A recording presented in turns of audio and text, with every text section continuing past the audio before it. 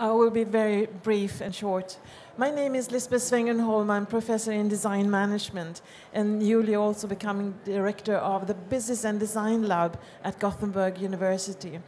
When I started to look at the development of design field, it's obvious that it's changing, and we were so pleased that we could invite Professor Ezio Manzini from Politecnico di Milano, but also professor at University of Arts in London and Jiantong in China, etc., etc., who has written a really interesting book about this subject, introducing design to social innovation.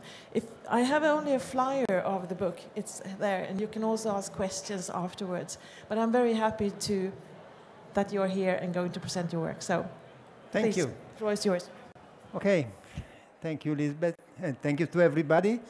You have to be really professional to talk in this kind of condition, but I will do my best. And I also think that given that we are in a book fair, the best thing to do here is really to talk directly of the book and to try to convince you that you cannot live without this book. So you have to run, unfortunately not here because it's not physically here, but you have to run to your computer and to go to MIT Press and say, urgently send me a book. No, I'm joking. But this book is important for me because it's a result of research that I did with several group of colleagues in Milano mainly, but also in many other places in the world, around how we can put together social innovation, that is a word that is very used today and is spreading, and there are good reasons for that, and design. And design, as probably you know, is today something quite different from what we have imagined 1 century ago. So to make this navigation clearer, or to try to, I produced this kind of map that is a navigation tool that put together all the different concepts that are included in the book. As you can see, there are something related to the multiple crises in which we are, that is in some way the driver of the motivation to do, at least for me, but probably also for you. At the same time, on the other side, on the right up, there is an issue about sustainability. That is where we hope to go, and we need to go if we want to have a future. But the book is not talking specifically about the crisis or specifically about sustainable society, but as I anticipated, it's trying to put together what we can recognize when we talk about social innovation with what design intended as the design of this 21st century can do. So let's start very shortly following also how the book is organized, the social innovation issue. All the social innovation, you know, is whatever kind of innovation that do not start in a technical, scientific laboratory, but start in some way into the society and afterward evolve and change the society. Me and many people as me are very interested to a part of this social innovation that I call local discontinuity. A local discontinuity means a small group of people that start to do something that was not obvious before. So it's typically a bottom-up innovation with a radical attitude. So to do something that has not been foreseen in the mainstream. And even in, unfortunately, in this moment in the world, we have so many bad news, and we have to be aware of that. Luckily, there are also some good news. And the good news is that in the same moment, there are millions of people around the world that are doing something, as I said before, some way of doing, some way of being that are not obvious, that are organizing their life or part of their life in a different way. I'm following this topic in the last 12 years, but probably more than that. There have been hundreds of different solutions that appear, that have been invented by people. I will not read all of them. I'm sure that nowadays you recognize what I'm talking about. what they have in common is that they are solution. If we talk as a designer, they are solution ideas. So they are a way to solve some problems, and this is important. Therefore, some of them is capable to solve some problem that otherwise will be very difficult to solve.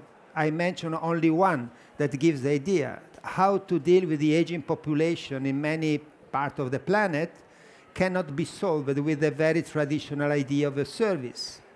Therefore, if you have a social innovation, some invention that in some way consider the elderly people not as a problem but as a part of the solution, and activate and create collaborative actions in between the elderly and, for instance, the young people, you can have that what was a problem could become an opportunity. And many of them have this kind of characteristics. So their radicality is such that they permit to change the rule of the game and to make things in a totally different way.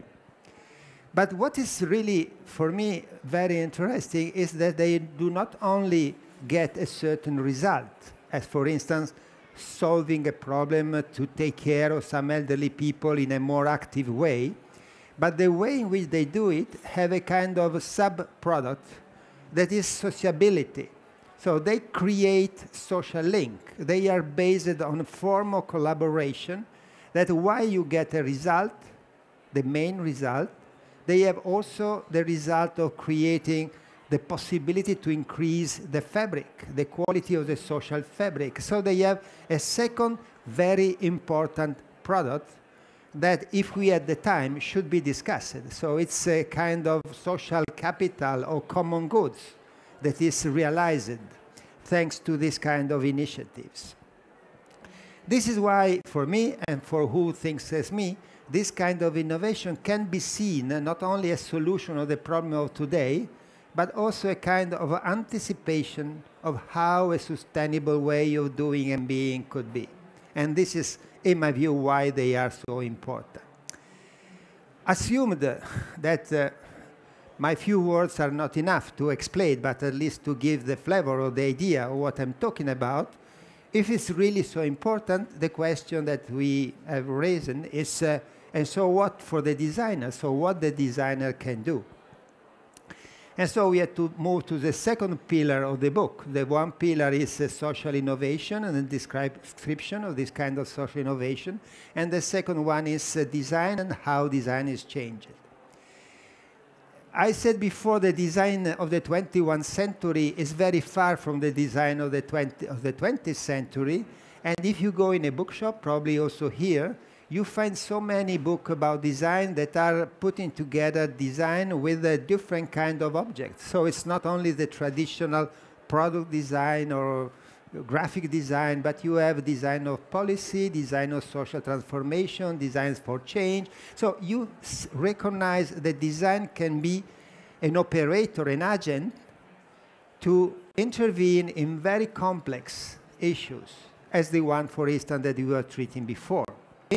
So if we think about design for social innovation, we have to be capable to update our idea about design. So not to think design as we thought one century ago in the last century, but to think design as it is appearing to be today. That is design, strategic design, service design, design organization, design for policy, all this kind of application of a mentality, an approach, a culture to design. Therefore, when I talk about design for social innovation, it is not a new discipline of design. So it's not that, as we have had the product design, the graphic design, and now and afterward the service design, the strategic design, that are disciplines of design. Design for social innovation is not a new discipline of design. It's a way, a direction in which you apply design. So until now, the design has mainly looked to this technical innovation to find new solution. And so in some way, design has been seen as a kind of humanizer of wild technologies. And you could be whatever kind of designer to do this. Now it's the same, but the bridge is trodden in the opposite way. So you look to the society, you try to recognize something that is happening in the society, And afterward, you see in which way you can trigger new of this initiative, support them, and make easier for them to be reproduced and to last in time and to be more accessible. Therefore, you can be whatever kind of designer, even though, for me, the core is service design. So the majority of this initiative are some form of organization in which people have some service interaction. But it could be communication design, a lot of this. It could be interaction design. It could be, for sure, strategic design. Sometimes you can also have some products that promote and support some social innovation. Therefore, I was, in my map, I was trying to show that it could, depending on what is the moment in relation to some social innovation, what design can do. So, for instance, there are some colleagues that work in design for social innovation as a kind of design activist. That means the designer is active, makes something happen, a little bit as he was a political activist, but using the design tools. But when you already have some community, you can work with the community. And so there is a lot of action that can be done to help the community that are starting to do something interesting to proceed in the co-design process in a better way, in a more software, in a more productive way.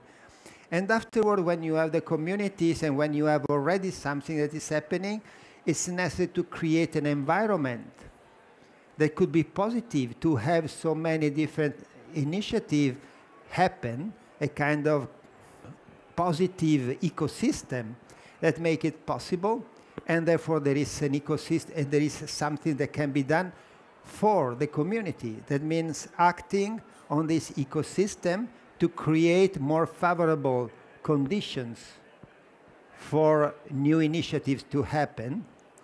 And finally, and for me very importantly, so it's finally simply because it's the final one in this overview that we have given of the different way of being a designer, is all the cultural dimension. So the designer can participate to this kind of social movement, let's call it, also bringing and reinforcing what are the new culture that is needed to imagine how all this bottom-up initiative can find a frame, a vision of the world. And this is really very challenging. And I will more or less, So to explain what we can do, there are several design methods and tools that has been already developed. So there are the one related mostly when you work with a community that could be related to exploring, visualizing, prototyping, enabling, communicating, connecting. So this is a kind of help that the designer can bring to a community. There could be the design for the community, that means how to help a good idea to be replicated, how to create synergies between different ones, and so on and so forth. Afterwards, you can, as I said, work to promote ecosystems that are more favorable, and so you can create an environment where there is more diffuse creativity, entrepreneurship. Therefore, the people are more able to propose something new, or to create space, the hubs or similar space in which it's most possible that people start to organize this new kind of social entrepreneurship. Or you can create an infrastructure that could help different groups to connect together, and so on and so forth. So I try to say there are specific tools related to when you work with the community as a member of the community, when you work for the community, a specific community to support a certain idea, and when you work to support, to improve the ecosystem, the environment in which many different of these ideas can develop. But as I said before, there is also a cultural dimension that is particularly, for me, important and not so much discussed until now. And in the book, we try to start at least the discussion. And is what is very specific that some design expert can bring. So why we are designer and not a social worker or not expert in other kind of discipline and technology. And in my view, there is a new culture that we have to help to promote. And the question is where this new culture come from. And the proposal that I do is that this new culture that could keep together so many different things start in the same social innovation. And as a matter of fact, I really don't have the time to do it, but if you look all these cases, you can observe that they are not only getting a result, not only creating socialization, but they are also starting to have new ideas, for instance, of time. Normally, they ask to slow down a little bit. For places, they really are rooted somewhere. They reconsider work, and so there is a higher evaluation of the quality of work. And in general, they have a quality of relationships. And I think that these ideas, for instance, that we can see in the social innovation, can be recognized by the designers, and they could be the building block of a new culture. And this new culture could permit to develop a new narrative, because we desperately need a narrative to get out from from the blocked street in which we are.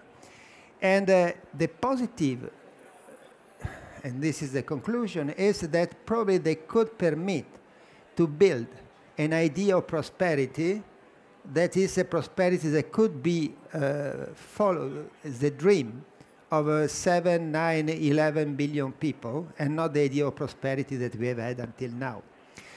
Read the book, and you can find all the questions that you can have. In any case, I will be here if you want to talk. I'm very happy to do it.